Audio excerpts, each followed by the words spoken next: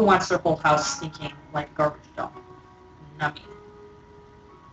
So we got that pretty well coated there.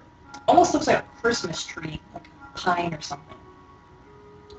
So now that that is done, I'm going to go ahead and set this to the side here. Should have another piece under here. Oh, and there goes our giant toe. Perfect timing. I'm going to take a look at that real quick, and you can see I got the green thumb going on right here. Speaking of green thumbs, we have the biggest radish in the whole universe in our backyard. It's gigantic. Ah, yeah, there we go. That's coming along nicely. Okay, so I'm going to use this finger. Yes, it's hot, obviously. I'm going to check the consistency. Now, the outside's getting a little thick. That's good. I'm going to put it in for, I think, maybe another 20 minutes or so. Yeah. I'm working on it. Take it easy, oven.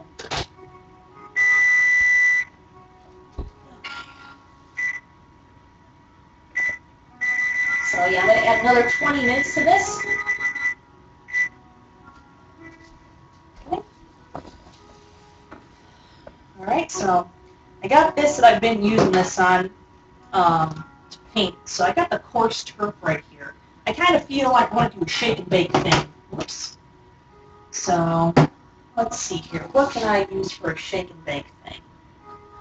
Maybe that'll be easier for you guys at home. Let me see if I have a bag I can use here. I think that I do.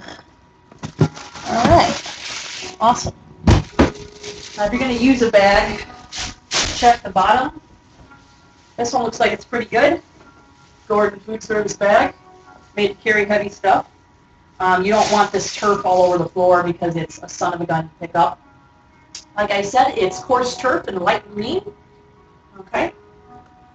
And just because I like a little bit of a dimension to things that I paint, I'm going to go ahead and take just a little dab of white here, kind of smush it down. Okay, like that.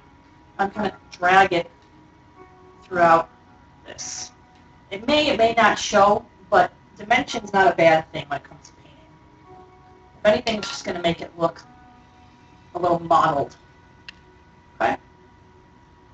So go ahead and just kind of tap that on there. Like I said before, it looks a little Christmas tree. That's okay.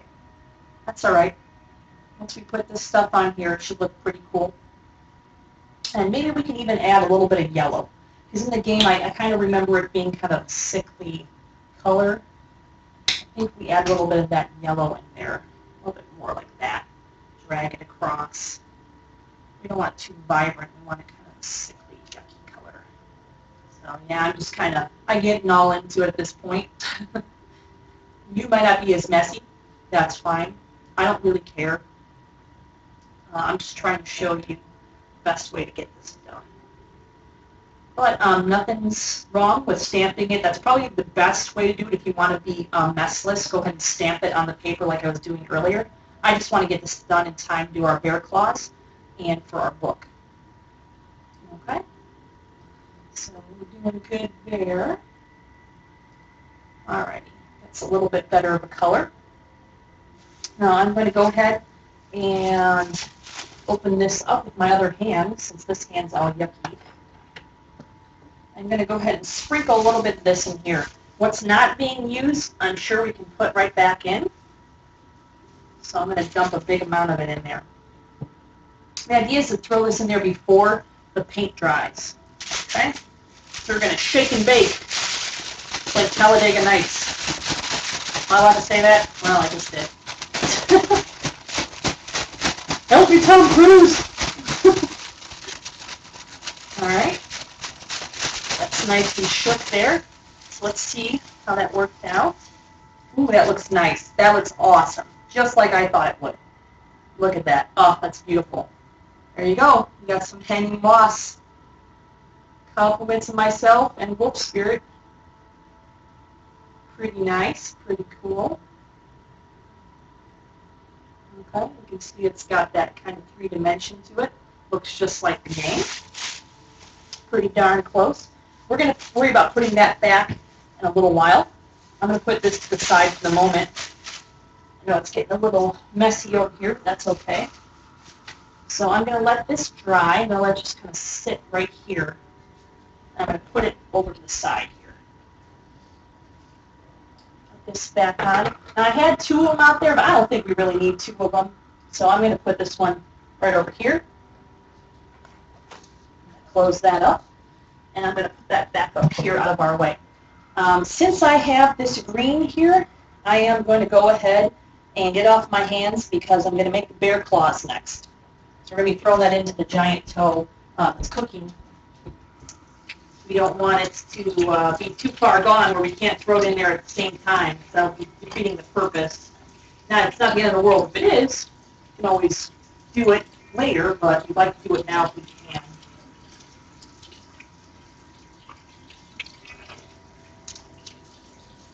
Okay. And if you do get paint on your hands, it's good to clean it off as soon as you can. See, I got mine pretty much off right away. Just make sure you do it quickly. Okay? All right. So now we have these colors that we did earlier. I'm going to go ahead and put this aside for a moment. I'm going to stack them on top of each other. This one's almost dry anyway, so that's fine.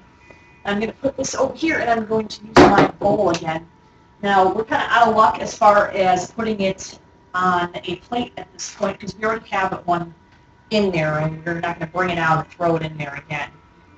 That's going to do all kinds of weird things. So I'm going ahead and I'm going to clean my brush real quick. I'm going to take just a little bit of the towel. You don't need to use a whole bunch. Put that right here. Okay.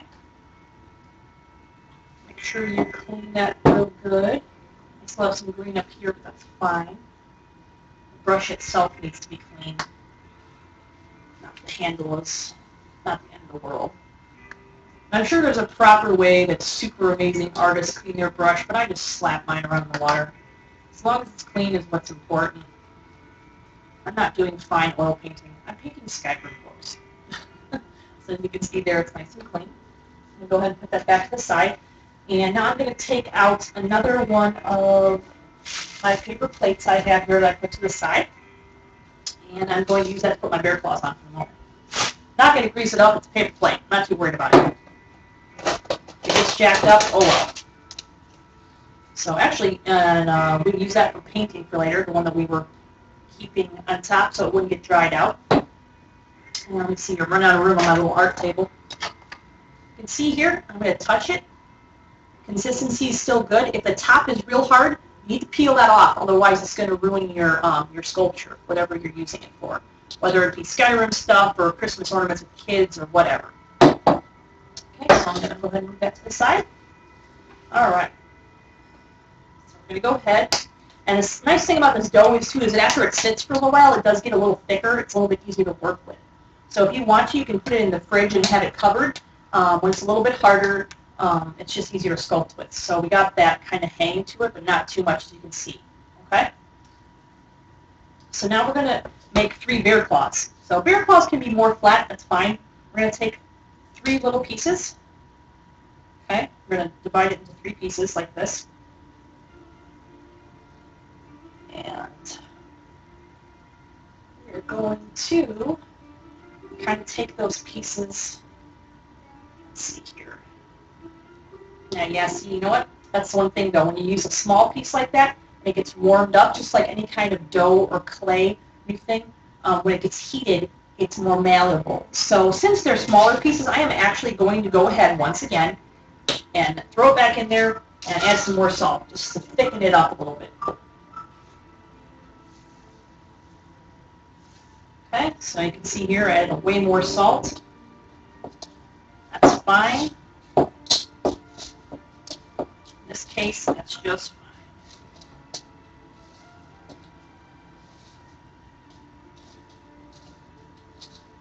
Now, as far as physics are concerned and stuff, I'm sure that by adding salt and there still being, you know, moisture in here, it's just probably going to increase our baking time, I think. I don't know. I don't have a degree in thermodynamics, but I don't know how that works. But usually in cooking, from what I know, you add salt, stuff increases the boiling point and all that. So I don't know. We'll find out, I guess, right? I don't know the exact science behind it. If you're a rocket scientist, email me, tell me. So once again, kind of got that drop, not too bad, a little bit thicker, that's good. I'm going to separate it into 3 little balls. Kind of pinch them off there, like that, okay? And we're going to try to work fast. We don't want it to get too warm, so kind of pizza dough it up a little bit like this. You can kind of see how I'm just kind of moving it back and forth. And we're going to elongate this a little bit, okay? And then we're going to kind of pinch that out, not too far, okay? Same thing with this one. The idea is that you're going to kind of let it have its own kind of texture, like kind of a stringy texture a little bit. Kind of like, you know, a claw isn't perfect looking. They have kind of this weird, like vascular looking kind of pull to it, even though it's you know, made of non-vascular things. It's not a muscle, but it has kind of like this string look to it. I guess, I don't know, it has something to do with the growth properties of nails. So we're going to kind of do that too. Now these are kind of, you know, thick, that's fine. We're going to elongate them right before we put them into the giant toe. So that's what they look like right now. Okay, they don't look like anything special. That's fine. We're going to kind of pinch these ends off as we put them in. We're going to curl the ends a little bit. So I'm going to go ahead and get my giant toe out now. And if you want, go ahead and take a break here for a second. I'm going to have to sneeze in a moment, because apparently my allergies are acting up. So don't mind me.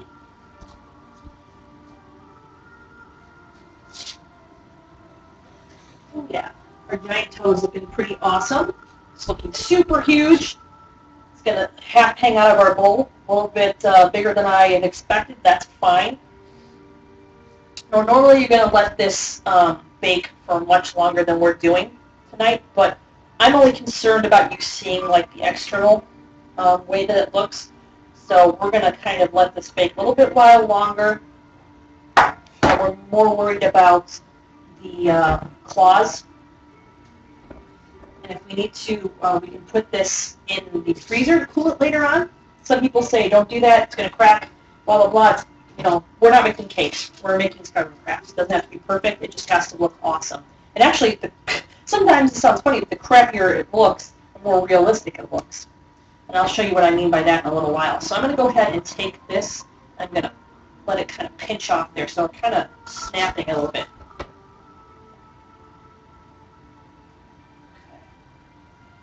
We want these bear claws to look sharp. I'm going to pat them down a little bit.